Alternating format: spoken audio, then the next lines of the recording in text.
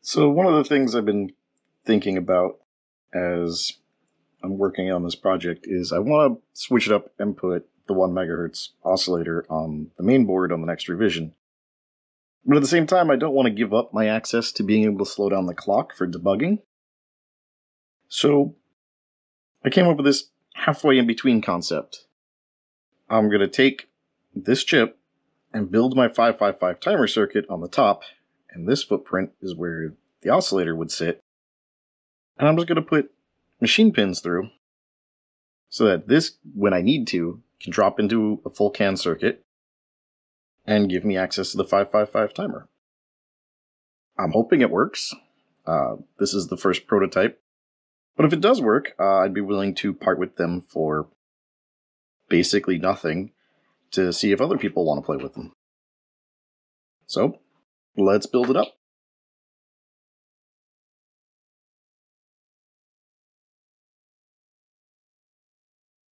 Alright, so for this, we actually don't need that many parts. We need 2 1K resistors, one 330 or 390, I use 390 for current limiting resistors for our 3mm LED. We need our 555 timer, a 1 microfarad polarized capacitor, 2.01 microfarad or 103 ceramic capacitors, 1 potentiometer, I'm using 1 megohm. Could use more or less depending on how much speed you need to adjust. We need 4 header pins to go through the bottom, and I'm going to always suggest using machine tooled pins because they're going to be a whole lot easier to get in and out of sockets, and you're not putting this in as a permanent replacement. This is the socket in question that would be on the board, and I'm going to use that to help hold the pins straight when I go to attach them.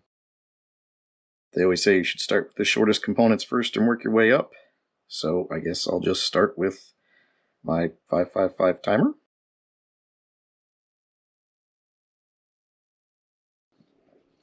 So our 555 timer. I'm not going to socket this because, well, this is intended to go into another socket.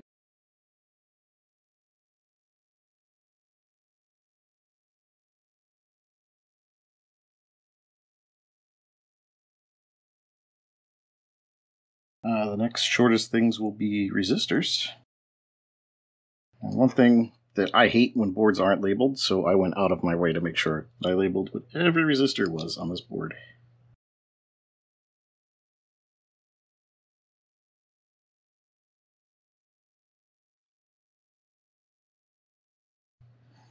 Well, a 390 resistor, or 330 depending on how bright you want your LED, is totally optional. If you are not going to use the LED, you don't have to put the resistor there.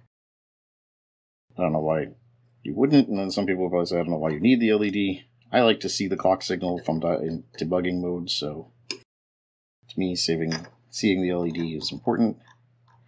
But it won't affect the output of the chip at all if you don't connect the LED. This little flat potentiometer, you could also use these taller trim pots.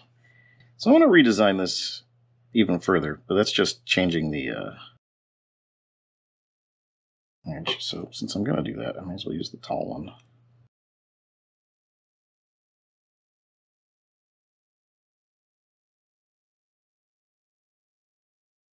Obviously, anything coming out of the bottom of the board, we want to shorten up as much as absolutely possible so it doesn't interfere with anything else that might be in the board design.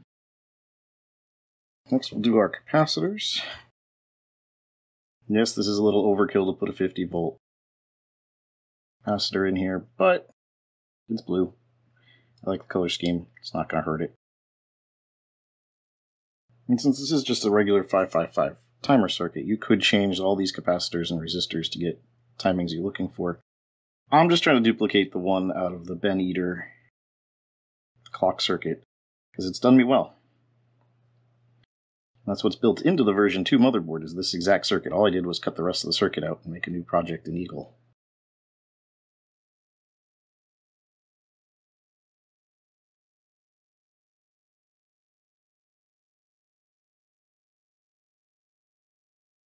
And then we'll put our LED in, and I notice now that I have this in my hands that I did not mark which side of the LED is negative. It goes towards the resistor. I know that because I designed this. So I will update the schematic for the next batch to include both the flat edge and the negative side, just so that it's even easier. I like my PCBs to be as idiot-proof as possible. And I down this from a 5mm to a 3mm LED because I wanted to make this smaller. So if there was a reason that people would be interested in something like this, I would go back and redesign this to all SMD parts, and I could probably make this footprint half the size.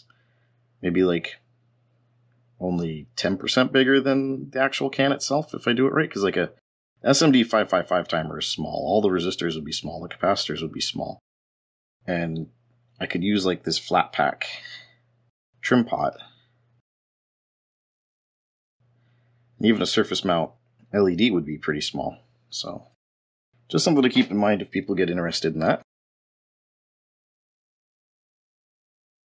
So that's it. That's the smallest PCB I've ever designed. Granted, it's only the third PCB I've ever designed. For the 4 machine pins, obviously they're not next to each other, so we're going to have to separate them.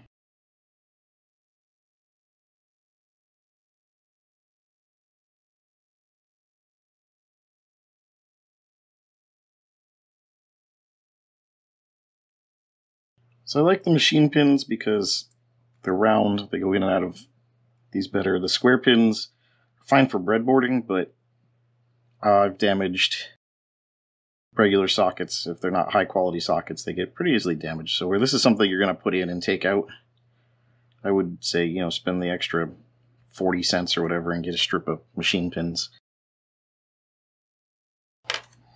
Here for testing, I could just...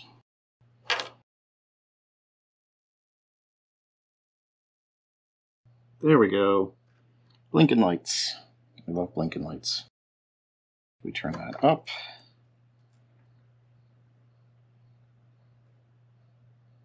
I jumped up too far.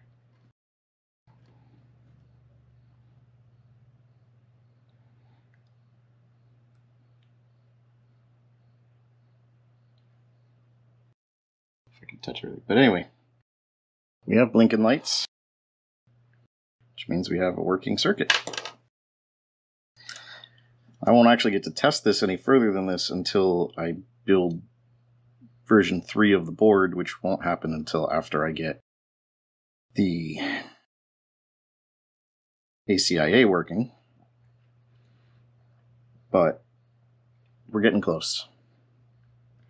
And I'll work on version 3. There's some changes I need to make on top of what I've already noted, like I need to make space for the ZIF socket, but in general, version 3 is just going to be incorporating the 6551 and its logic select circuitry right into it. So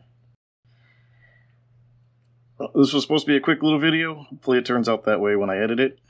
And if you want one of these, I'll post up on my blog and on my GitHub what I did, what I have, what went into it, the parts list and all that. And if you want one, reach out to me on my blog, realcheftom.com/6502. And we can discuss how I get you one of these. I've got a whole bunch more, and they've got my logo on them. So I'll see you later.